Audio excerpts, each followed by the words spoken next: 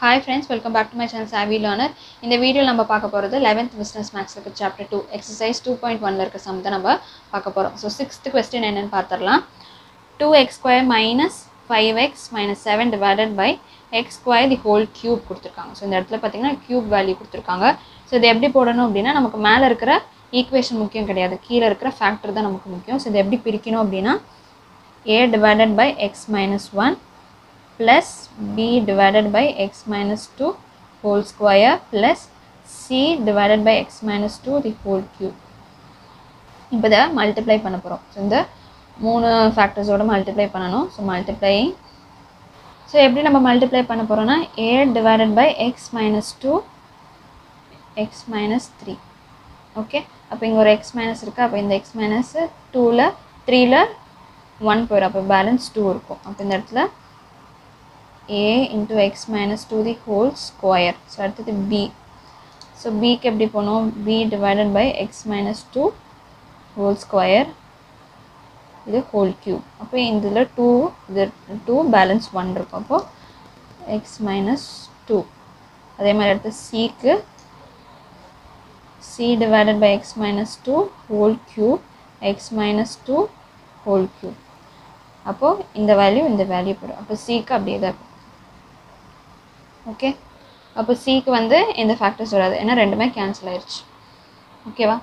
So next நம்ம பார்க்க போகிறது, இப்போ கீழே வந்து காமனாக இருக்கிறனால மேலே இருக்க வேல்யூஸ் மட்டும் நம்ம எடுத்துடலாம். 2x square minus 5x minus 7 equal to a into x minus 2 the whole square plus b into x minus 2 plus c.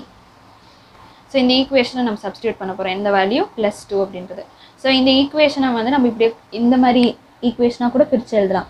X square minus 4x + 4 அப்படின்னு கூட நம்ம போடலாம். ஸோ ரெண்டுமே ஒரே மாதிரி தான் வேல்யூஸும் வரும். பட் நமக்கு சிம்பிளாக இருக்கணும் அப்படின்னுக்காக நான் உங்களுக்கு போட்டு காட்டுறேன். ஸோ இந்த இடத்துல பார்த்தீங்கன்னா ரெண்டு வேல்யூமே நமக்கு 0 ஆயிரும். ஏவும் 0 ஆயிரும், பியும் 0 ஆயிரும்.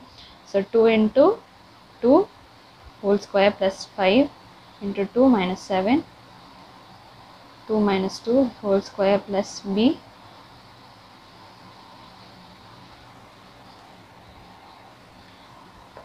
இப்போ 2 into ஸ்கொயருக்கு வந்து 4 minus 10 7 a ஓட வேல்யூ 0 ஆயிரும் plus b ஓட வேல்யூ 0 ஆயிரும் plus c.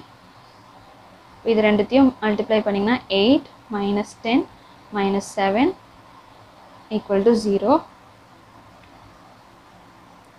ஸோ இது ரெண்டுத்தையும் மைனஸ் பண்ணலாம். ப்ளஸ் 8 minus 10 minus 7 நமக்கு ஆன்சர் வந்து -9 equal to c. ஸோ சியோட வேல்யூ கண்டுபிடிச்சாச்சு, -c அப்படின்னு. ஸோ -9. ஸோ சியோட வேல்யூ கண்டுபிடிச்சாச்சு -9 அப்படின்னு. ஸோ இந்த இடத்துல ரெண்டு ஈக்குவேஷனுமே நமக்கு எந்த நம்பர்ஸ் போட்டாலும், அதாவது +1 தான் நம்ம போட முடியும். அப்பயும் நமக்கு ஆன்சர் ஒழுங்காக கிடைக்காது. ஸோ அதனால் நம்ம லாஸ்ட் சம்மில் வந்து போட்டோம்னா கம்பேரிங் பண்ணோம். ஸோ கோஎஃபிஷியன்ட் ஆஃப் அப்படின்னு போட்டு எக்ஸ் ஸ்கொயர் கண்டுபிடிச்சோம்னா அந்த மாதிரி நம்ம போட்டு நம்ம வேல்யூ கண்டுபிடிக்க போகிறோம். ஸோ ஃபஸ்ட்டு வந்து கம்பேரிங்.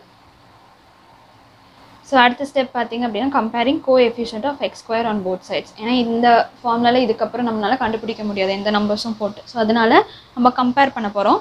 ஸோ ஃபஸ்ட்டு என்ன கம்பேர் பண்ண போகிறோம்? எக்ஸ் ஸ்கொயர் நம்ம கம்பேர் பண்ண போகிறோம். ஸோ இந்த ஈக்குவேஷனில் பார்த்தீங்கன்னா எக்ஸ் ஸ்கொயர் இருக்குது எந்த வேல்யூவில் 2 அப்படின்றனால. ஸோ அதனால் 2 அப்படின்னு வச்சுக்கிறோம்.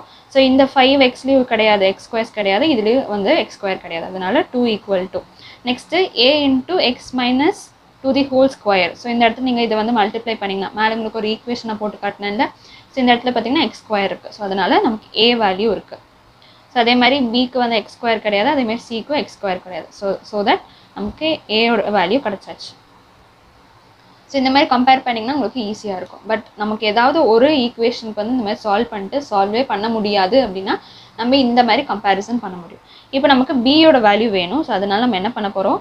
எக்ஸ் ஸ்கொயர் நம்ம கண்டுபிடிச்ச மாதிரி எக்ஸ் வேல்யூ கண்டுபிடிக்கலாம். ஸோ இங்கே பார்த்தீங்கன்னா பிக்கு வந்து எக்ஸ் தான் இருக்குது. ஸோ அப்போது எக்ஸ் வேல்யூ கம்பேர் பண்ணால் நமக்கு பியோட வேல்யூ கண்டுபிடிச்சிடலாம். ஸோ நெக்ஸ்ட்டு கம்பேரிங்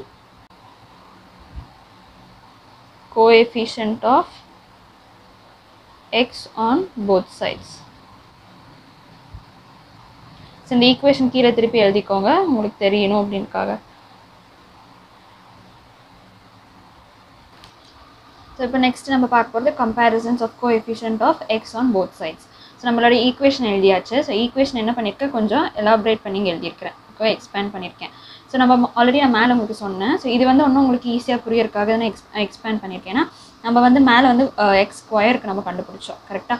ஸோ இங்கே நம்ம என்ன பண்ண போகிறோம் எக்ஸுக்கு. ஸோ உங்களுக்கு இந்த மாதிரி எக்ஸ்பேண்ட் பண்ணால் ஸோ தட் உங்களுக்கு ஈஸியாக இருக்கும் வெரிஃபை பண்ணி நம்ம எழுதுறதுக்கு. ஸோ இந்த இடத்துல பார்த்தீங்கன்னா எக்ஸ் அப்படின்றத மட்டும் நம்ம எடுத்துக்கிட்டால் போதும். ஸோ இந்த இடத்துல பார்த்தீங்கன்னா இது ஒன்று தான் வந்து எக்ஸ், இது வந்து எக்ஸ் ஸ்கொயர். ஸோ இது வந்து நம்ம எடுத்துக்க மாட்டோம், 2x² நம்ம எடுத்துக்க மாட்டோம். ஸோ -5x மட்டும் நம்ம எடுத்துப்போம். ஸோ அப்போ இந்த இடத்துல -5.